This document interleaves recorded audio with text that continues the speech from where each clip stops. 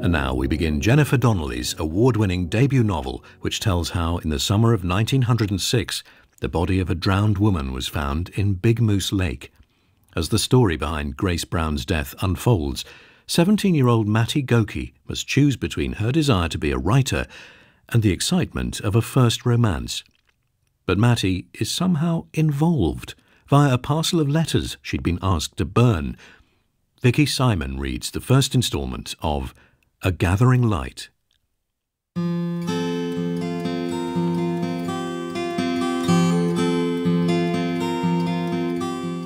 When summer comes to the North Woods, time slows down. And some days it stops altogether. The sky, gray and lowering for much of the year, becomes an ocean of blue, so vast and brilliant you can't help but stop what you're doing, pinning wet sheets to the line maybe, to stare up at it. Locusts whir in the birches, and the heat stills the air, heavy and sweet, with the scent of balsam. As I stand here on the porch of the Glenmore, the finest hotel in all of Big Moose Lake, I tell myself that today, Thursday, July 12, 1906, is such a day. Time has stopped, and the beauty and calm of this perfect afternoon will never end. The guests up from New York, all in their summer whites, will play croquet on the lawn forever. The children of doctors and lawyers from Utica, Rome, and Syracuse will always run through the woods, laughing and shrieking, giddy from too much ice cream. I believe these things with all my heart, for I am good at telling myself lies. Until Ada Bouchard comes out of the doorway and slips her hand into mine. "They've been dragging the lake, ain't they?" Ada whispers. I squeeze her hand. "I don't think so. Cook says they probably got lost, that couple, that's all." "I'm scared, Mattie, ain't you?" "I'm not scared, not exactly, but I can't explain how I feel. Words fail me sometimes. I have read most every one in the Webster's International Dictionary of the English Language, but I still have trouble making them come when I want them to. Right now I want a word that describes the feeling you get, a cold, sick feeling deep down inside, when you know something is happening that will change you and you don't want it to, but you can't stop it. And you know that you will never again be quite the same person you were. "Mattie, open the parlor!" Cook shouts, heedless of the guests. "Quick, girl!" Mr. Crabbe is coming up the path carrying a young woman in his arms. Her head lolls against him like a broken flower. Water drips from her skirt. "Aw, geez, Mattie, look at her." "Shh, Ada. She's got soaked, that's all. They got lost on the lake and the boat tipped and they swam to shore and she must have fainted." "Mattie!" Cook shouts again. "Open the spare room, the one off the parlor. Pull the shades and lay an old blanket on the bed. Ada, go fix a pot of coffee and some sandwiches." "Well, shift yourselves!" I'm in the room snapping the blanket open over the bare ticking just as Mr. Crabbe comes in. He lays her down on the bed. "I'll fetch a hot water bottle," I say, looking at Cook, "and some tea and—" "Hush, Mattie. It's too late for that," Cook says. I make myself look at her then. Her eyes are dull and empty. Her skin has gone the yellow of muscatel wine. There is an ugly gash on her forehead, and her lips are bruised. Behind me, Cook badgers Mr. Crabbe. "What about the man she was with, Carl Graham?" "No sign of him," he says. "We're going out again in case Graham made it to shore and got lost in the woods.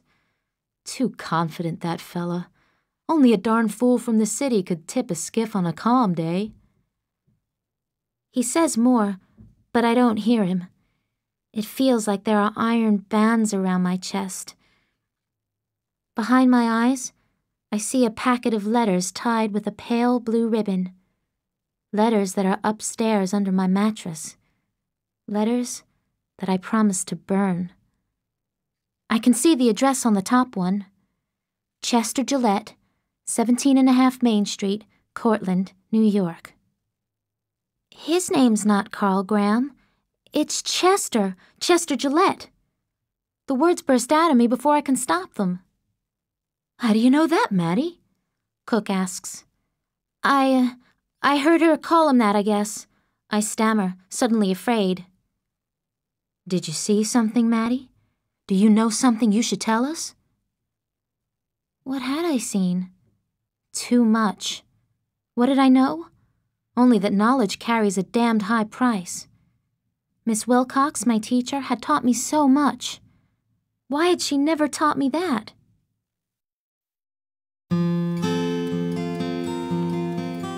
Fractious. It was a spring morning, end of March. Not quite 4 months ago, though it seems much longer. We were late for school, and there were still chores to do before we left. But Beth, my youngest sister, who's 5, didn't care. She just sat there ignoring the cornmeal mush I'd made her, bellowing like some opera singer up from Utica to perform at one of the hotels. She was singing to fill all the empty spaces in our house, to chase away the silence. Most mornings I didn't mind her noise, but that morning I had to talk to Pa about something very important, and I was all nerves. The kitchen door banged open, and Lou, all of 11, passed behind the table with a bucket of milk.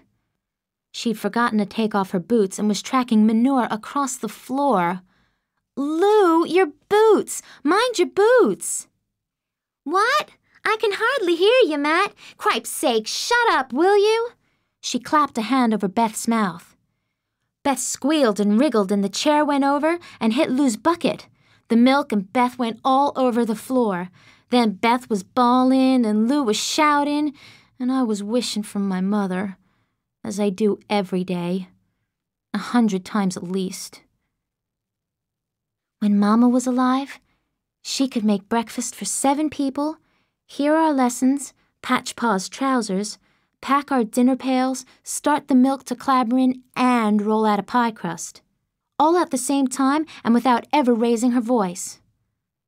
I'm lucky if I can keep the mush from burning and Lou and Beth from slaughtering each other. Abby, 14, bossed Lou and Beth into their coats. "Ain't you coming, Matt?" Beth asked. "In a few minutes." I finally heard Pa come into the shed, and then he was in the kitchen. "That devil of a sow ate 4 of her piglets," he said.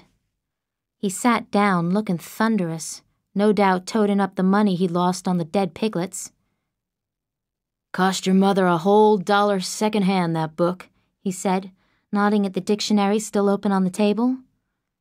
"Put it up before it's covered in grease." I put it back in the parlor, then poured Pa a cup of hot tea, black and sweet, just the way he liked it. I sat down across from him and looked around the room, at the red and white check curtains that needed washing, at the faded pictures cut-off calendars from Becker's Farm and Feed Supply that Mama had tacked on the walls, at the cracked linoleum, the black stove. I'd just about worked up the nerve to open my mouth when Pa spoke first. "I'm sugaring tomorrow. Maple sap's flowing like a river. You're to stay home and help me boil." "Pa, I can't. I'll fall behind if I miss a day, and my examinations are coming up." "Cows can't eat learning, Mattie. You're lucky you're going at all this year. And it's only because the notion of you getting your diploma meant something to your mother." "You won't be going next year. I can't run this place by myself." I was angry with my father, but he was right. He couldn't run a 60-acre farm alone. I wished then that it was still winter and snowing night and day, and there was no plowing or planting, just long evenings of reading and writing stories and poems in my composition book, and Pa with nothing to say about it. Fractious, my word of the day. Cross, irritable, peevish. Fits my father to a T. Pa, I want to ask you something. Can I work at one of the camps this season? Maybe the Glenmore? Abby's old enough to get the meals and look after everyone. I asked her and she said she'd be fine, and I thought that if I... No. But, Pa... You don't have to go looking for work. There's plenty right here. Pa, they pay well. No, Mattie, and that's the end of it. There are all sorts at those tourist hotels. All sorts meant men. It wasn't the idea of strange men that bothered Pa. That was just an excuse. It was the idea of somebody else leaving him. If Pa said no to the Glenmore, which was only a few miles up the road, what on earth would he say to New York City? Misnomer. Nothing on our entire farm was as unyielding, as immovable, as adamant and uncompromising as Pleasant the mule. It was remarkably warm for the start of April. I was tired and dirty.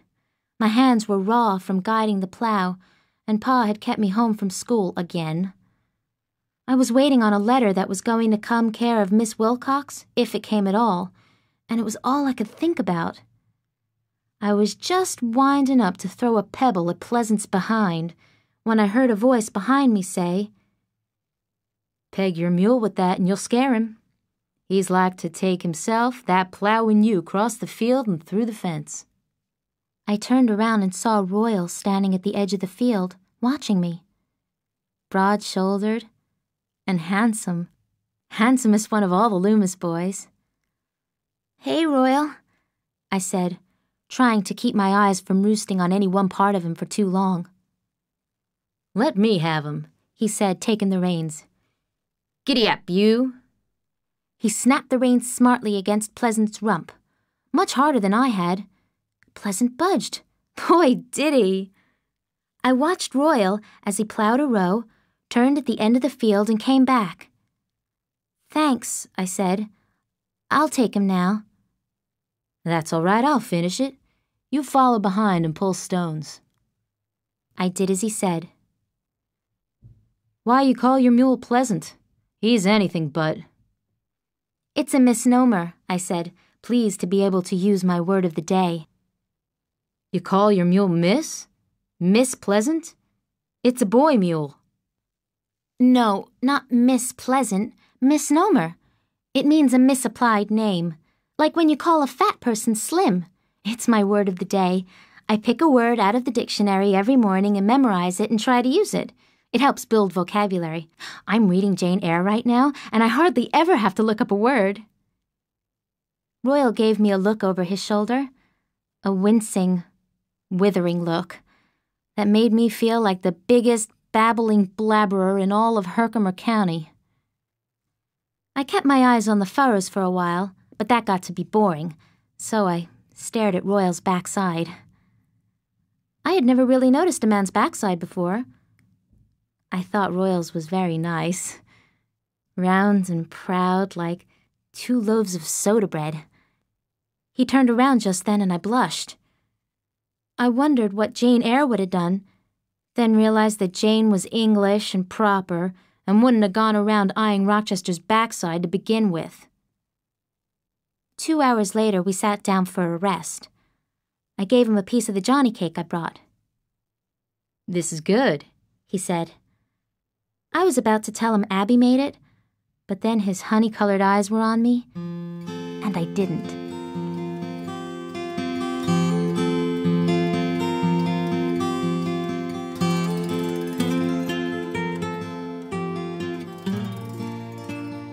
And tomorrow, Vicky Simon reads the second instalment of A Gathering Light by Jennifer Donnelly. It was abridged in 5 parts by Penny Lester. The producer was Elizabeth Allard.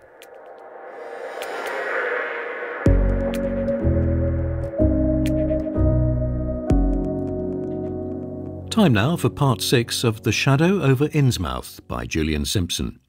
Kennedy is making progress with a little help from Alice. Haywood has found Melody Cartwright, but others are still missing. Still no sign of Jasper. He's now been missing for about 16 hours, and given what I witnessed last night beneath that cafe... Actual running water. the excitement of a first romance. Today, Mattie reads some of Grace's letters, wins a scholarship to college, and goes for a high-speed carriage ride with Royal.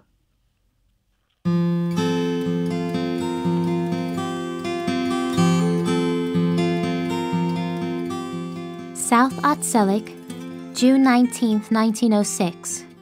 My dear Chester, I have often heard the saying, "It never rains but it pours," but I never knew what it meant until today. Mattie, what in blazes are you doing? It's Cook. She startles me so I nearly jump out of my shoes. Nothing, ma'am, I stammer, slamming the door to the cellar shut. That ice cream done? Very nearly, ma'am.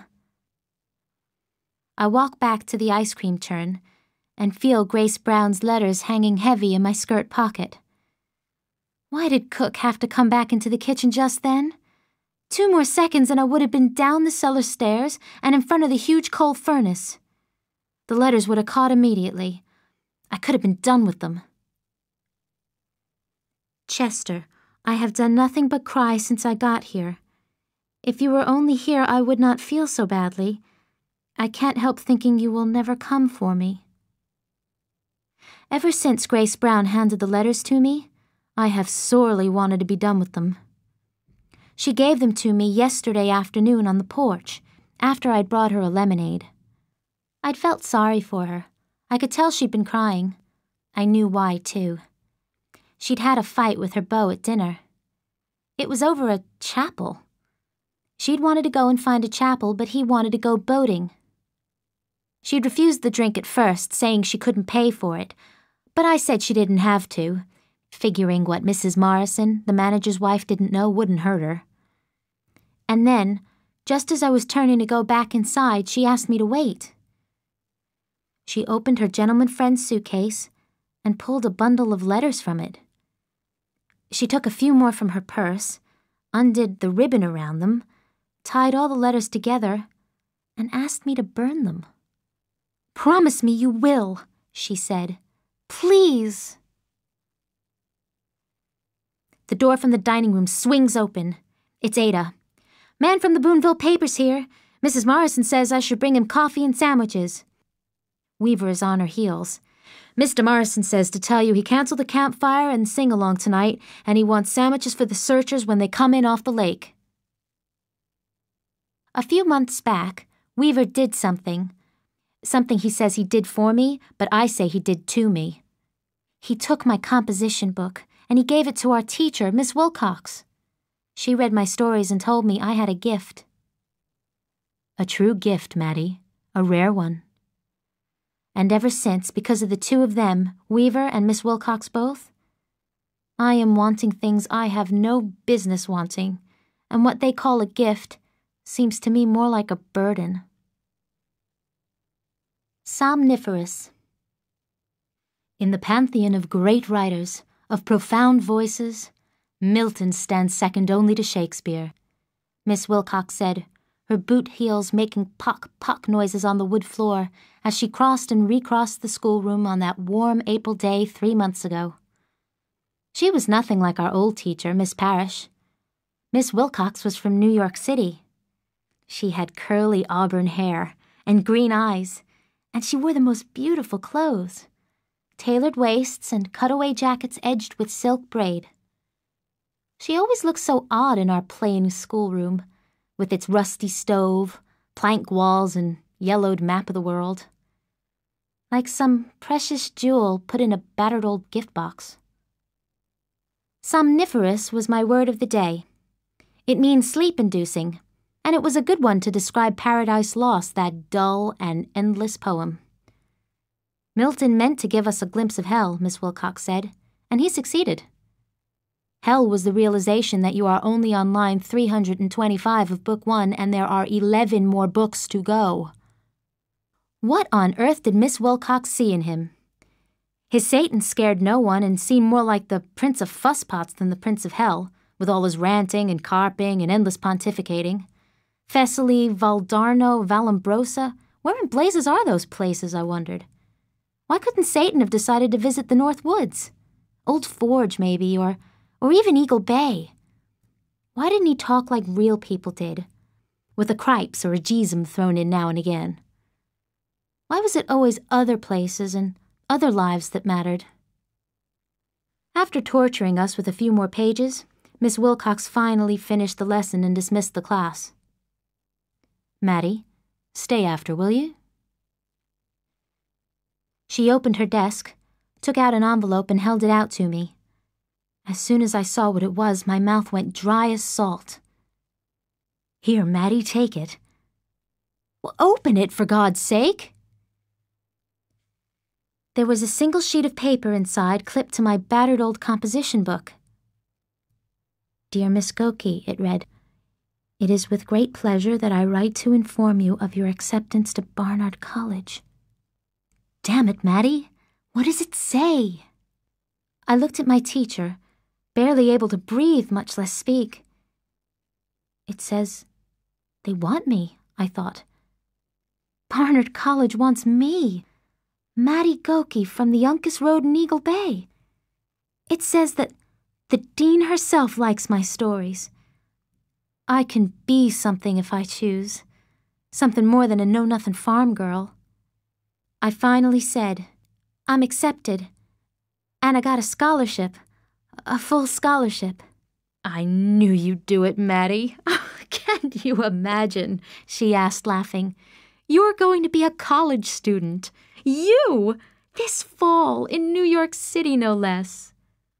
As soon as she said it, as soon as she talked about my dream like that and brought it out in the light and made it real, I saw only the impossibility of it all. I had a pa who would never let me go. I had no money and no prospect of getting any. My feelings must have been on my face because Miss Wilcox's smile suddenly faded. "My sister Annabelle will give you room and board in exchange for a bit of housework. For book money you could always get a job, typing perhaps." Girls who know what they're doing, I thought. Not girls in old washed dresses and cracked shoes. "What about your father? Can he help you at all?" "No, ma'am." "I'll talk to him, Mattie. I'll tell him if you want me to." I laughed at that. A flat, joyless laugh. "No, ma'am, I don't." Unman. The Fulton Chain Floating Library is only a tiny room below decks in Charlie Eckler's pickle boat. He had a new book in by a Mrs. Wharton, The House of Mirth. "Thank you, Mr. Eckler. Did you read it?" "Yep." "What's it about?" "Can't hardly say. Don't know why it's called House of Mirth. It ain't funny in the least." The boat is also a floating grocery store, and is the only store, floating or not, for miles. When I got back on deck, I saw that Royal Loomis had come on board. He was paying for 2 cinnamon sticks, 10 pounds of flour, and a bag of nails. "Hey, Royal," I said. "Hey." I handed Mr. Eckler 50 cents of my father's money for the cornmeal. "You like a ride, Matt?" "Who, me?" "Ain't nobody else here named Matt." I climbed up on the hard wooden seat of the buckboard and settled myself next to Royal. The horses, a pair of bays, were new. Pa said Mr. Loomis had bought them cheap from a man who'd lost his farm to the bank. They whickered and blew, but Royal kept them calm. "You still playing that game?" "What game?" "You know, foolin' with words and such." "It's not foolin'." "You really look up a new word every day?" "Yes." "What was it today?" "Unman." "What does it mean?" "To break down the manly spirit, to deprive of courage or fortitude." "You sure are a notional girl." He nodded at the book in my lap. "What you got there?" "A novel, The House of Mirth." "Words and stories. Waste of time, if you ask me." "I didn't ask you." "A man's got to know how to read and write, of course, to get along in the world and all. But beyond that, words are just words. They're not very exciting. Not like fishing or hunting." "How would you know, Royal? You don't read. Nothing's more exciting than a book." "That's so."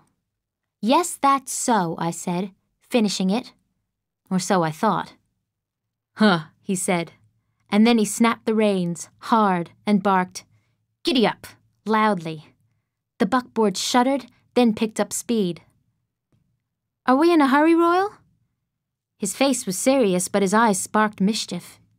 "This is the first time I've had them out. Sure like to see what they're made of, though. Hee-yaw!" The horses lurched forward in their harnesses. Their hooves pounded against the hardpan. Mrs. Wharton's novel thudded to the floor. "Royal, stop!" I shouted, clutching the dash. The buckboard was bouncing and banging all over the rutted road so hard I was sure one of us would fly out of it. But Royal didn't stop. Instead, he stood up on the seat, cracked the reins, and spurred the team on. "Slow down right now!" I screamed. But he couldn't hear me. He was too busy whooping and laughing. The wind tore my hair free of its knot and made my eyes tear. After what seemed like forever, Royal finally slowed the team to a trot and then to a walk. "Hoo-wee!" he said to me. "Thought we was in the ditch for a second there." And then he touched me. He leaned across the seat and pressed his hand to my heart, palm flat against my ribs, thumb and fingers jammed up under my breast. In the split second before I slapped it away, I felt my heart beat hard against it. "Ticker's poundin' fit to burst," he said. "Like to see a book do that." I wanted to answer Royal back with something clever and cutting, but every gulp of air brought the smell of him with it, warm skin and tilled earth. I closed my eyes, but only saw him standing on the buckboard seat, tall and strong, heedless, fearless, perfect and beautiful. Unman, my word of the day. Can a girl be unmanned, I wondered? By a boy? Can she be unbrained? June 20th, 1906. Chester, please write often, dear, and tell me you will come before Papa makes me tell the whole affair, or they will find it out for themselves. I lie down on one side of the old iron bed I share with Ada. It is beastly hot up here in the Glenmore's attic. Ada is kneeling, praying. I would like to pray, but I can't. The words won't come. Cook comes in. "Now listen, girls, I want you to go right to sleep tonight. And remember that poor thing downstairs in your prayers." I wonder how I'm supposed to remember the dead girl downstairs and sleep well. I turn on my side and slide one hand under my pillow. My fingers touch the letters. "Ada, when you make someone a promise, do you always have to keep it?" "Mama says you do." "Even if the person you promised to dies?" "Especially then. You can't break a promise to anyone who's dead. They'll come back and haunt you if you do. Why are you asking?" "No reason," I say.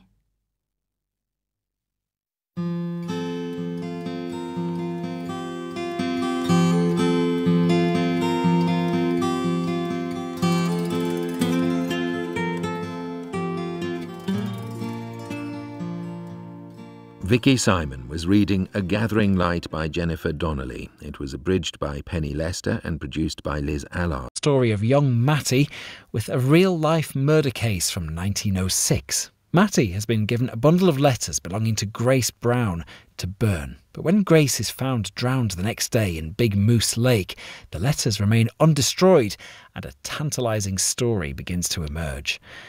The reader is Vicky Simon.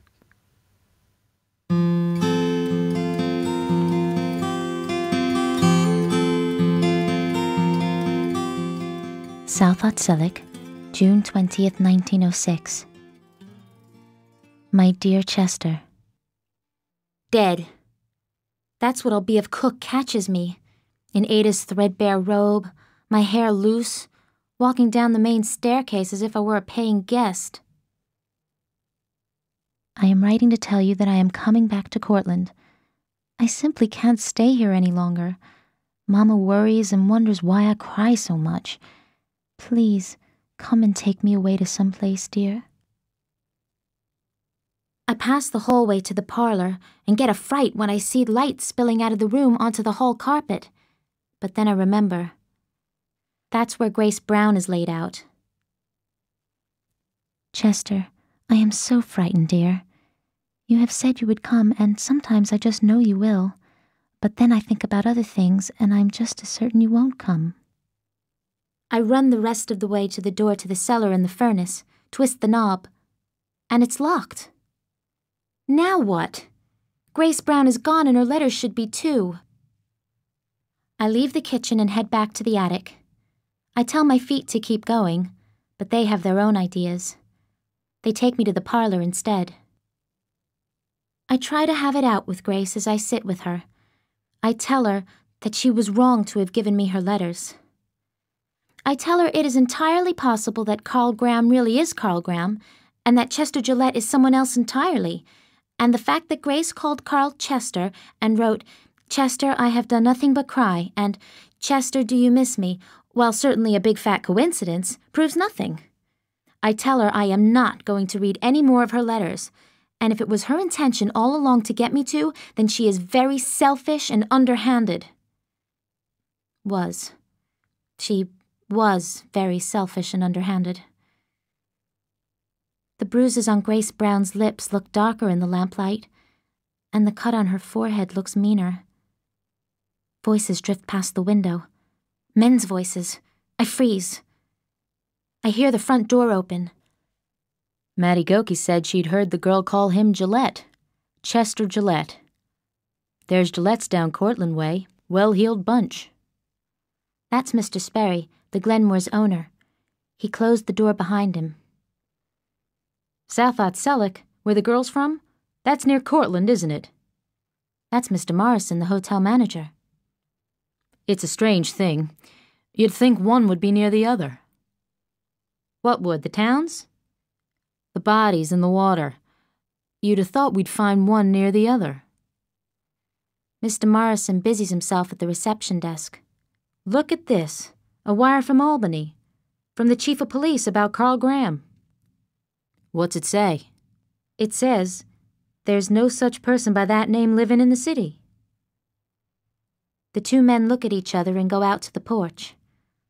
I run back to the attic and shove Grace Brown's letters back under my mattress and climb into bed and squeeze my eyes shut and press my hands over my ears and pray and pray and pray for sleep to come.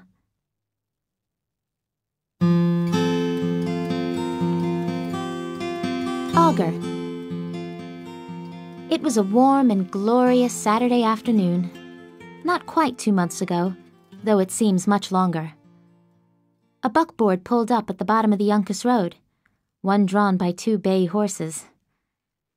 Hey, Royal, what brings you this way? Want to go to Higby's? Man who works at the boathouse is a friend. They're getting the boats ready for the season. He'll let us take a skiff for free. I sat facing him and let the perfection of a spring day in the North Woods take my breath away. When Royal got tired of rowing, we drifted a while under some shaggy hemlocks leaning out from the shore. He didn't talk much, but he did point out a family of mallards, a pair of mergansers, and a blue heron. I watched him as he watched the heron take flight, his eyes never leaving it, and wondered if maybe I'd been wrong about him. I'd always thought him inarticulate, but maybe he had a different sort of eloquence. Maybe he appreciated things other than words. The dark beauty of the lake, for example, or the awesome majesty of the forest. Maybe his quietness masked a great and boiling soul. It was a quaint notion, and one he quickly dispelled. Skunk ate all my chicks last night, guts and feathers all over the yard. They were mine, those chicks. Plan to raise 'em and sell 'em come fall. I'm sorry to hear that, Royal. His face was in profile, but then he turned and smiled at me, and my breath caught, and I wondered if this was how it felt to be pretty. When he finished talking about chickens, I talked about my exams and the grades I'd gotten, but I could tell he was bored. So then I talked about Barnard, and how even though I couldn't get the money to go, I still wished I could. Why would you want to go all the way to New York City just to read books? So maybe I can learn how to write them someday, Royal. Why can't you read your books right here? He moved forward in the boat until his knees touched mine. Why do you always want to read about other people's lives, Matt? Ain't your own good enough for you? I didn't need to reply to that, because he kissed me and I kissed him back, and that was reply enough. Plain old kisses at first, and then a real deep one. And then he put his arms around me and held me to him, and it felt so good. No one had so much as hugged me since my mama died. My word of the day, augur, means to foretell things from omens. His lips were sweeter than anything I'd ever tasted, and his hands felt like comfort and danger all mixed up. I knew I should stop him, find my voice and tell him no. But then the warmth of him under my own hands, and the smell of him all soap and sweat, and the taste of him overwhelmed me. And so I closed my eyes, and all I knew was his nearness. And all I wanted was my own story and no one else's. And so I said nothing. Nothing at all. Glean. Lou, stop. Then comes Junior in a baby carriage. I said stop. Sucking his thumb, wetting his pants, doing the hula hula dance. Lou! You're blushing, Matt. You're sweet on Royal Lou, miss. I know you are. I tried hard to be good-natured about my sister's teasing, but I couldn't. Anyone with eyes could see that Royal was handsome, and I was plain. Lou started singing her stupid song again, but then something appeared up ahead of us on the road that interested her far more than tormenting me did. An automobile. It was Miss Wilcox. She tossed her cigarette she'd been smoking and removed her goggles. Hello, Mattie, Lou. Why don't you two hop in? We'll go back to my house and have some lunch. The house was cool and dark inside and smelled like oil soap. There were carpets everywhere and velvet curtains thick and heavy enough to shut out the whole world. Shall we take our lunch into the library? What I saw next stopped me dead in my tracks. Books. Not just 1 or 2 dozen, but hundreds of them. In crates, in piles on the floor, in bookcases that stretched from floor to ceiling and lined the entire room. There were dozens of names I didn't know. Eliot, Zola, Whitman, Wilde, Yeats, Sand, Dickinson. And all those were just in one stack. There were lives in those books. And deaths. I reached out and touched the cover of one called The Earth. I could almost hear the characters inside, murmuring and jostling, impatient for me to open the cover and let them out. You can borrow anything you like, Mattie, I heard Miss Wilcox say. Mattie? There was a writing table under the window, with pens and pencils and a stack of good paper. A few more sheets covered with handwriting all in lines like a poem were spread haphazardly across the tabletop. Miss Wilcox came over and shuffled them into a pile. I'm sorry, I said, suddenly remembering myself. I didn't mean to pry.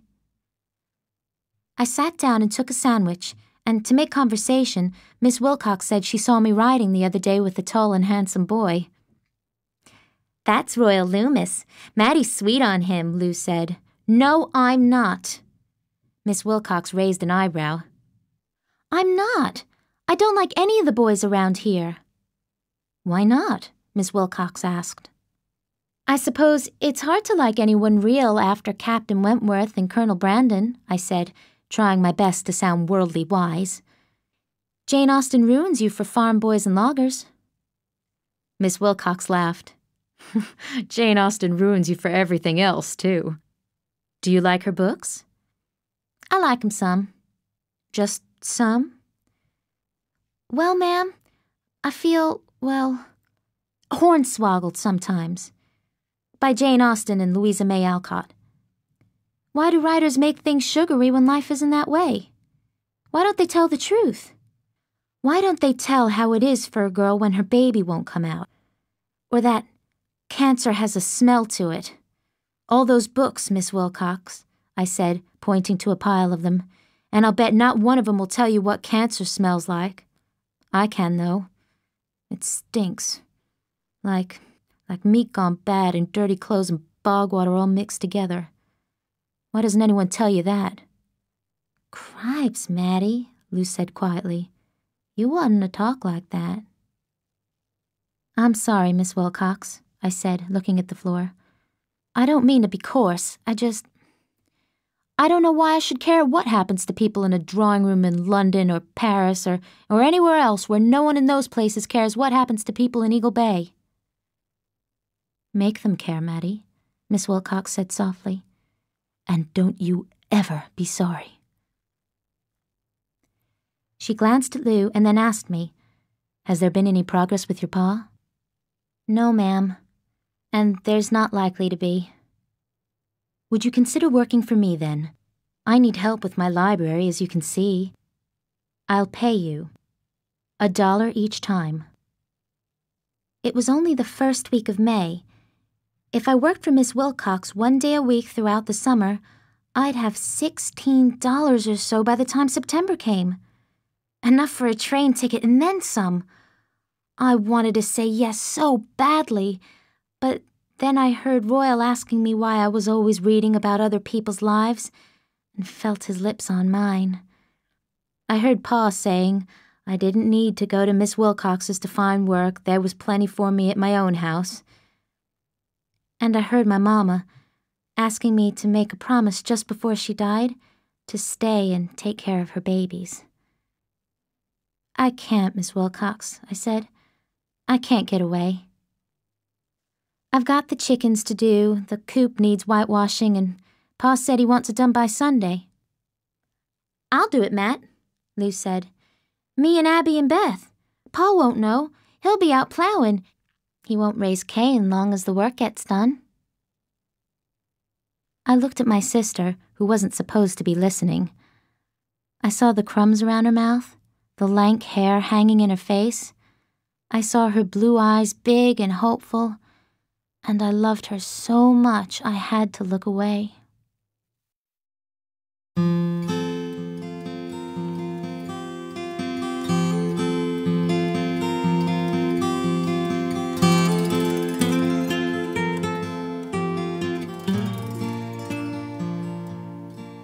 Tomorrow, Mattie receives a proposal when Vicky Simon continues reading A Gathering Light by Jennifer Donnelly. The book's abridged by Penny Lester, and the producer is Liz Allard.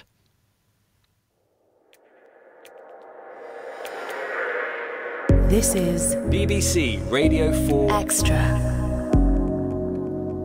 Jake Yapp hosts Wednesday's Comedy Club in 15 minutes here on 4 Extra. To take us there, The Shadow over Innsmouth, part of the Lovecraft Investigations by Julian Simpson, in which our two podcasters, Matthew Haywood and Kennedy Fisher, are trying to solve one heck of a mystery. And this time, Alice has made a disturbing discovery.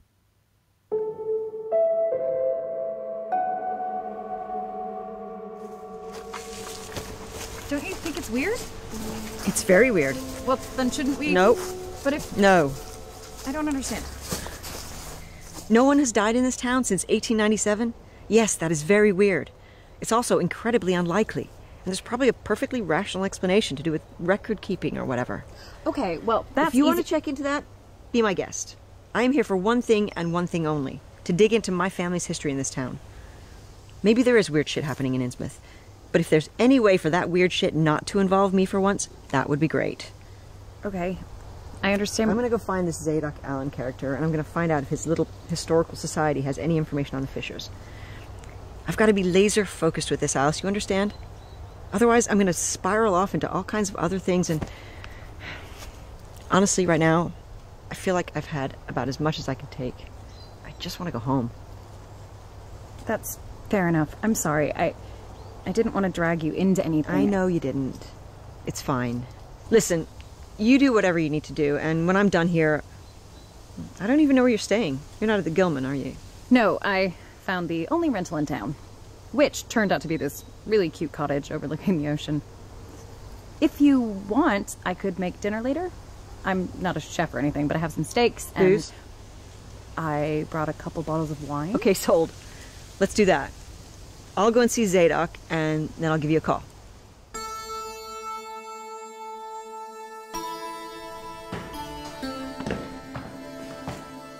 The man who emerged from the basement of the building was in his late 60s or early 70s, tall and thin with thick silver hair that sat on his collar.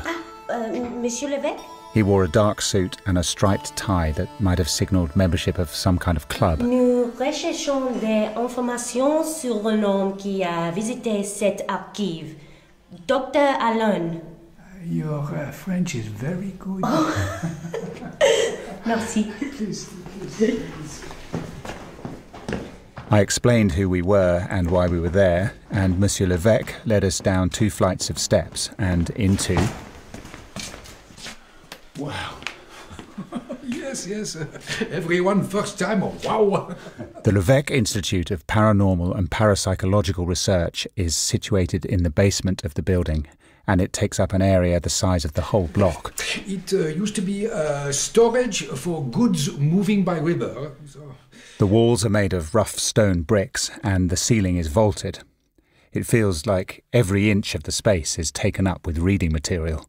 There are rows and rows of bookcases and old wooden filing cabinets.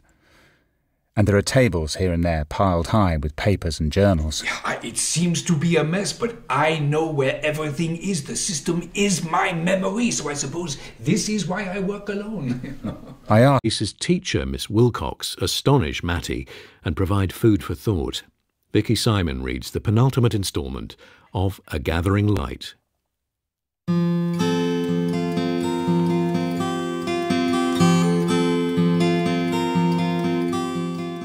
South Otselic, June 23rd, 1906.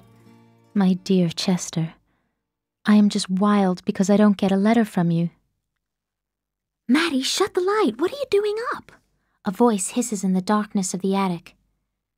Nothing, Ada, I say, quickly tucking Grace Brown's letter back in its envelope. Just reading. I wait for a bit, until I hear no bed springs creaking, and then quietly, carefully, I unfold the letter again. If you wrote me Tuesday night and posted it Wednesday morning, there isn't any reason why I shouldn't get it. Are you sure you addressed the letter right? I have been home nearly a week and have not had one line from you. Franny says someone struck her, Ada whispers, making me jump. She went to look at her after supper. She said there was a huge bloody cut on her face. You saw her, Matt. What'd she look like? Like someone who drowned. Cook says the undersheriff's on his way, and the coroner, and the man from the Utica paper. Go to sleep, Ada. We'll be busier than ever tomorrow. Ada rolls over and I open another letter. It has no greeting. I understand how you feel about the affair. You think if it wasn't for me, you could do as you liked all summer and not be obliged to give up your position there. I don't suppose you've ever considered how it puts me out of all the good times for the summer, and how I had to give up my position there. Was Grace sick, I wonder? Is that why she had to give up her position? Did they work at the same place? Maybe at that place Mr. Sperry was talking about, the skirt factory that the well-heeled Cortland Gillettes owned. But why would they both have to give up their positions? It didn't make any sense. Chester, I don't suppose you will ever know how I regret being all this trouble to you. I know you hate me, and I can't blame you one bit. My whole life is ruined, and in a measure yours is too. Of course, it's worse for me than for you. But the world and you, too, may think that I am the one to blame. But somehow I can't. Just simply can't think I am, Chester. I said no so many times, dear. Of course, the world will not know that, but it's true all the same. My eyes latch on to one line again. I have said no so many times, dear. And then I gasp out loud, because I have said no a few times myself, dear, and I finally understand why Grace was so upset. She was carrying a baby. Chester Gillette's baby. That's why she had to give up her position and go home. That's why she was so desperate for him to come and take her away. Before her belly got big and the whole world found out. And then I think of something else. That I am the only person in the entire world who knows this. Break a promise to the dead and they'll haunt you, Ada says.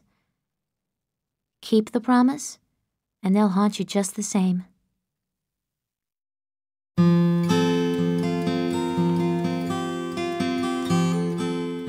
Malediction. It was 2 months ago, Saturday, my favorite day of the week, for on Saturdays I got to work in Miss Wilcox's library.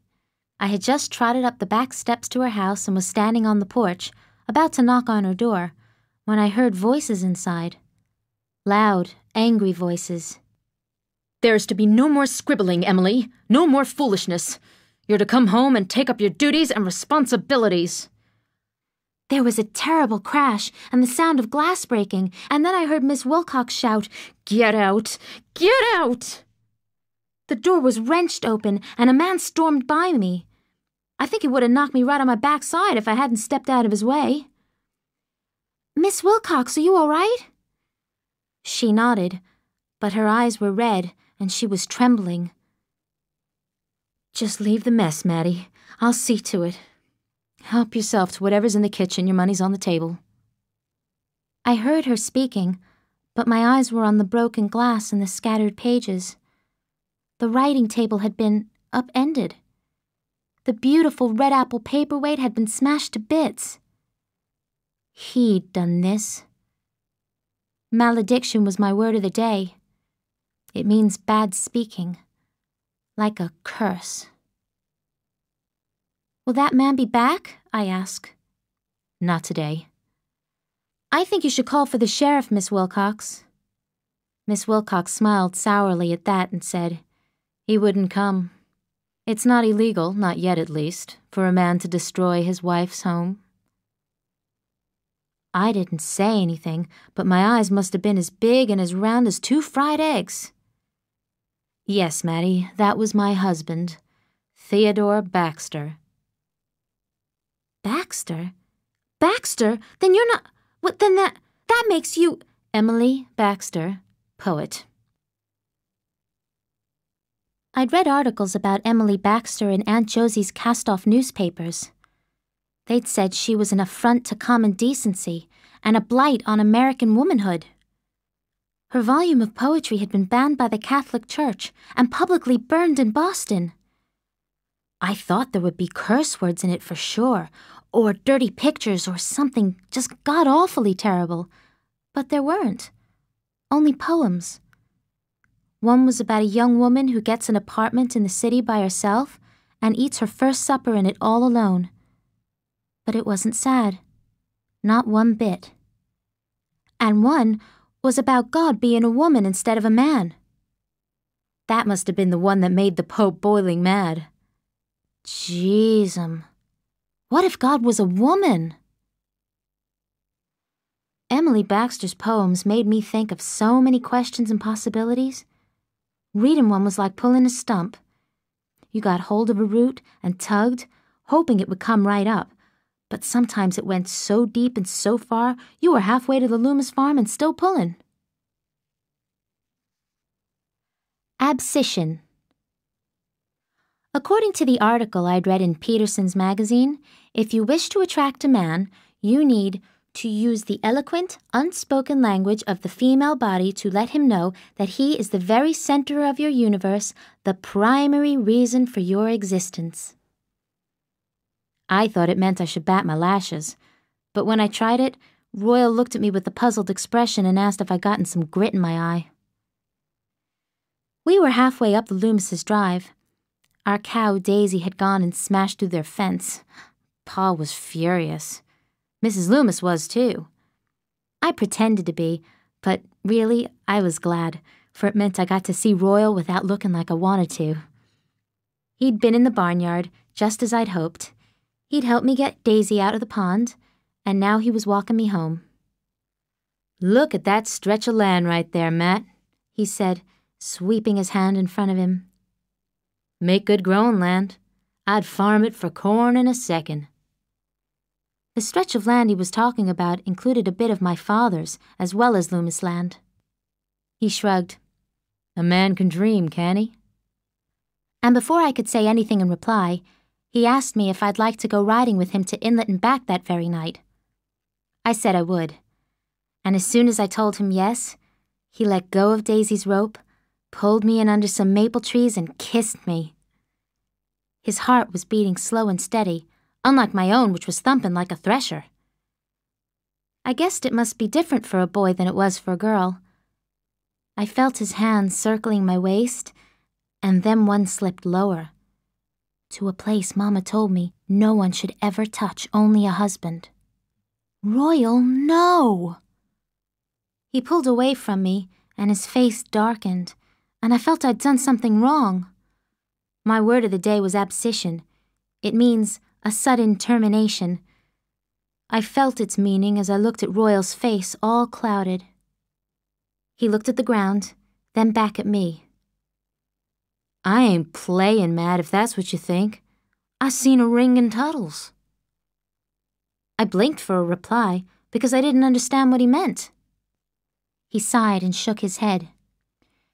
"If I was to buy it, would you want it?" Good Lord, that kind of ring. I thought he meant a ring for a harness, but he meant a real ring. "Oh, yes, yes, I would," I whispered. And then I threw my arms around his neck and kissed him and nearly sobbed with relief when I felt him kiss me back. I didn't think what it meant, saying yes. All I wanted was Royal right then, and I didn't think how saying yes to him would mean saying no to all the other things I wanted. It was only much later, when I was upstairs in bed remembering every one of his kisses, that I wondered if he was supposed to have said he loved me when he told me about the ring. Or if maybe that came later. Things are never what they seem. I'd seen my Miss Wilcox as a spinster teacher. She wasn't. She was a lady poet who'd run away from her husband. I'd seen Royal Loomis as too fine to ever notice the likes of me, but now we were driving together every night. I'd seen my chances of working at one of the hotels as zero, but there I was, just 2 weeks before Decoration Day and the official start of the summer season, sitting next to my father in the buckboard on the way to the Glenmore. My mama's old carpet bag was on the floor between us, heavy as a hod of bricks. It was packed with my dictionary, a few other books from Miss Wilcox, my nightclothes, and 2 of Mama's better skirts that Abby had taken in for me. 2 days before, I'd gone into the barn to fetch Pleasant out and found him stiff and cold in his stall. Pa said it was old age. He couldn't be without a mule, but a good one cost about $20, and he didn't have it. That's when he decided I would go to the Glenmore.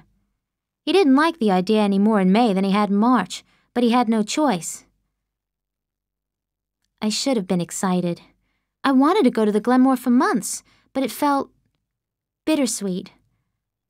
I wasn't working to get myself to Barnard College. I was working because Pa needed a new mule. I was sorry I couldn't work for Miss Wilcox anymore. A loon is calling from the lake. The tourists say it's a beautiful sound. I think it's the loneliest sound I know. I am still reading. Dear Chester, I will tell you I am going to try and do a whole lot better, dear.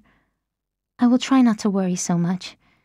I am awfully pleased you had such a jolly time at the lake, dear, and I wish I had been there too. I am very fond of water, although I can't swim. I hope you will have an awfully nice time on the 4th of July. I don't care where you go or who you go with if only you come for the 7th. You are so fond of boating in the water. It is a long letter, and there are many more lines to read, but my eyes keep straying back to one line. I am very fond of water, although I can't swim. A chill grips me. I can't read anymore. I try to stuff the letter back into its envelope, but my hands are shaking so hard it takes me 3 tries. He knew she couldn't swim. He knew it.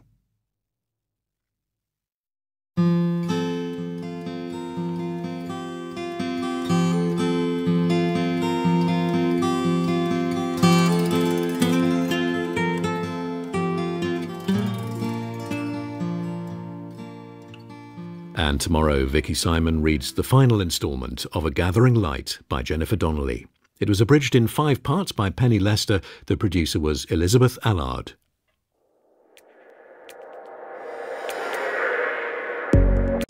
On just one favourite food, pizza. Do you know, I'm not sure about it, but it will make an interesting listen.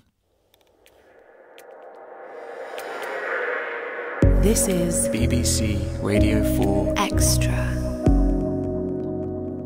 And now we conclude Jennifer Donnelly's 2003 award-winning novel A Gathering Light, which marries the fictional story of young Mattie with a real-life murder case of 1906. Today, will she stay or will she go? Mattie reads Grace's last letter and receives some news from Miss Wilcox.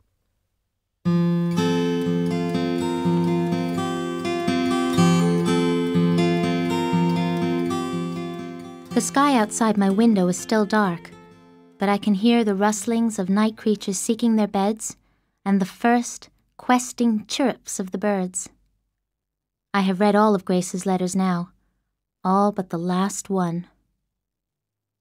South Otselic, July 5th, 1906.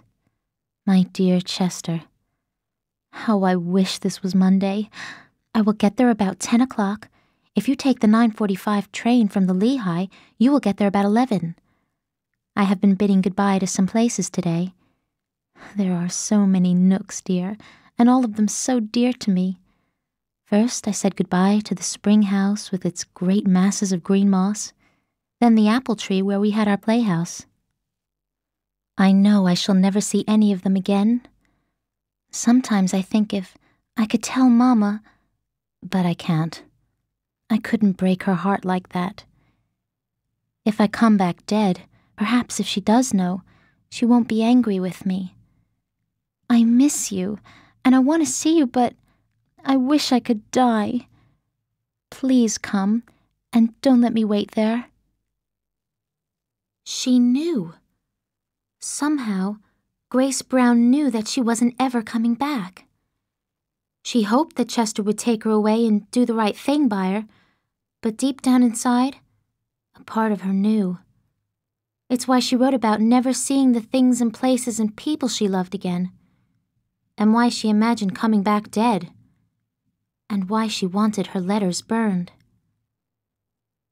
I slide the letter back into its envelope. I gather all the letters together, slip the ribbon around them, and carefully retie it. I can hear Grace's voice. I can hear the grief and desperation and sorrow, not in my ears, in my heart. Voice, according to Miss Wilcox, is not just the sound that comes from your throat, but the feeling that comes from your words. Just look where your voice got you, Miss Wilcox, and look where Grace Brown's got hers.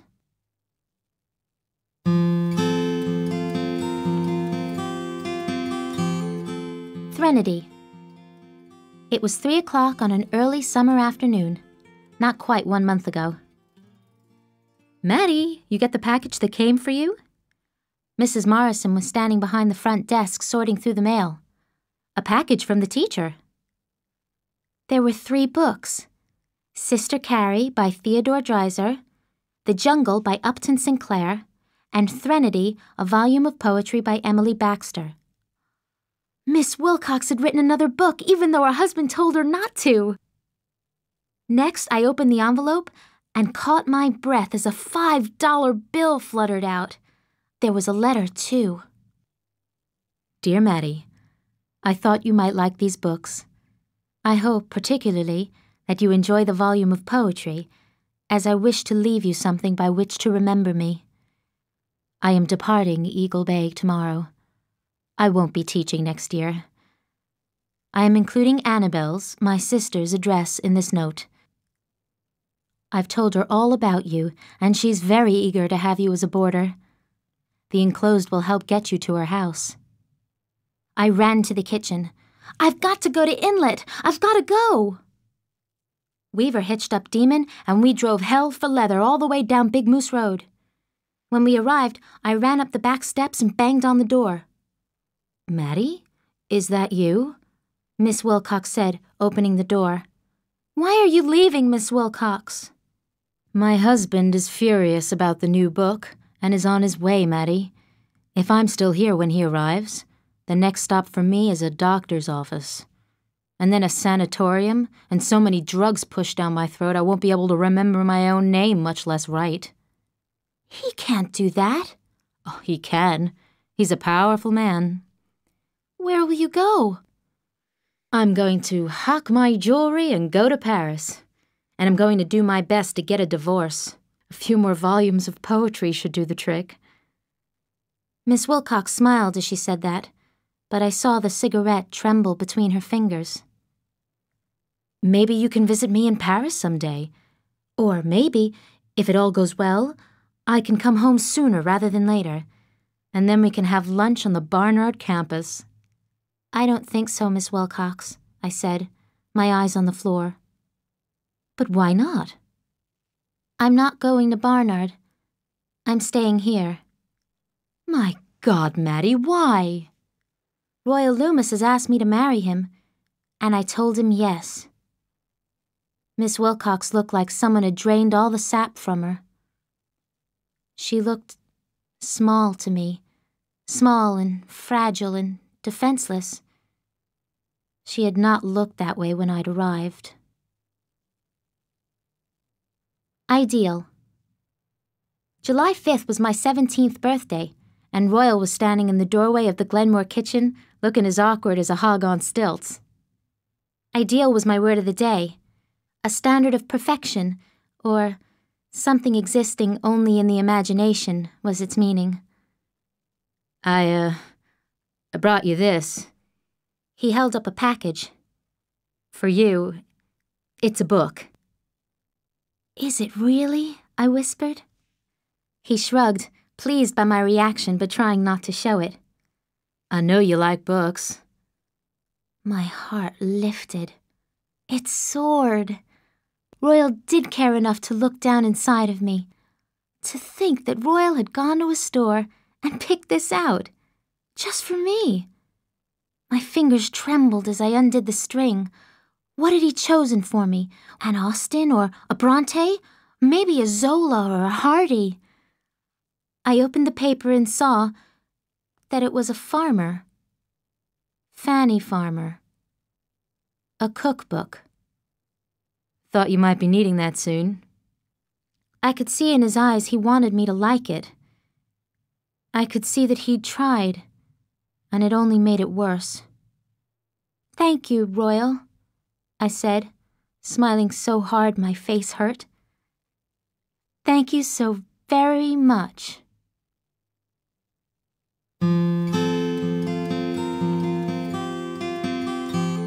I sit perfectly still for a long time, just holding the letters and looking out the window. In another hour or so, the sun will rise and Cook will barge in and wake us. We'll go downstairs and begin readying the dining room for breakfast.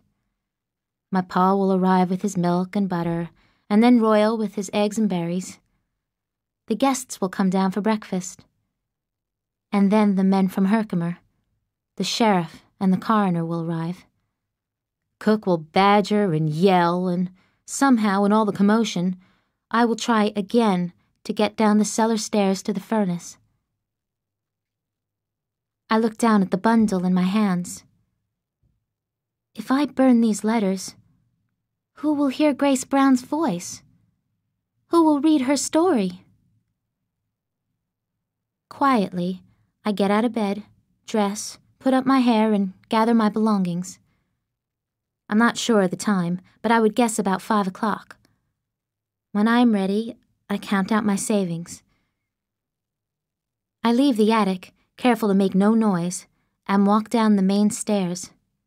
I am in Mr. Morrison's office, my mamma's old carpet bag in my hand, just as the sky is starting to lighten. I place Grace's letters on his desk, then write him a note on Glenmore stationery explaining how I got them. I write 2 more notes. The first is to my father. It has $2 in it, the balance of what he owes on the new mule, and a promise that I will write. The second has a ring in it, a small, dull ring with an opal and 2 garnets. It is addressed to Royal Loomis and says, to see if Tuttles will take it back, and that I'm sorry. It is just past 10 o'clock. I am standing, frightened, but resolved, on a train platform in Old Forge. Is there a word for that? Feeling scared of what's to come, but eager for it too? Terracipation? Joy bodiness? Feger? If there is, I mean to find it. My carpet bag weighs heavy in my hand. I have most everything I own inside it. I also have my train ticket in there, an address for Miss Annabel Wilcox of New York City, and $2.25. It's all I have left from the money I saved. I will have to find a job right away. A northbound train pulls in, an express. A handful of tourists and some workmen get off, followed by 2 men wearing jackets and ties. "That's him, Austin Clark. He's the undersheriff," a man standing next to me says to his companion. "Told you this was more than some run-of-the-mill drowning." They pull out notepads. Reporters, I imagine. The undersheriff holds his hands up as they approach him. "Gentlemen, I know as much about it as you do. A girl drowned at the Glenmore. Her body's been recovered. Her companion's has not." Soon you'll know more, I think. A lot more. Soon you'll know that the girl was called Grace, and that she spent her last weeks on this earth pregnant and afraid, begging the man who'd made her so to come and take her away. But he'd had other ideas. I close my eyes, and I can see Chester Gillette. He's signing the guest book at the Glenmore as Carl Graham. I see him row all the way out to South Bay. He waits until he's sure there's no one else around, and then he hits Grace. He tips the boat and swims to shore. Grace can't swim. He knows that because she told him. She'd drown even if she wasn't unconscious. But it's quieter this way. She can't scream for help. Later, when the boat is recovered, it will look to the searchers like Grace Brown and her companion both drowned. No one will ever find out that Grace was pregnant or that Chester Gillette was the father of her child. Her death will be Carl Graham's fault, and Chester will be free to return to Cortland and have a good and dandy time. I see Chester now, today. Smiling. He's sure as hell not dead. Not him. I'd bet my last dollar on that. I see Grace Brown, too, stiff and cold in a room in the Glenmore, with a tiny life that will never be inside her. And then I hear a whistle, shrill and piercing. I open my eyes and see the tracks, and the southbound train coming down them. People swirl around me, and still I cannot move. I think of my family. I can see Pa sitting by the fire, and Royal, plowing his father's fields, gazing across them to my father's land with the look of love and longing he'd never shown me. The engine exhales. The wheels strain against the tracks. "Wait!" I cry, stumbling forward. The conductor reaches down for me. I look around myself wildly, my heart bursting with grief and fear and joy. I am leaving, but I will take this place and its stories with me wherever I go. I reach for his hand and clasp it. He hoists me onto the 10:15 southbound, to Utica and Herkimer and all points south, to Amsterdam and Albany and beyond, to New York City, to my future, my life.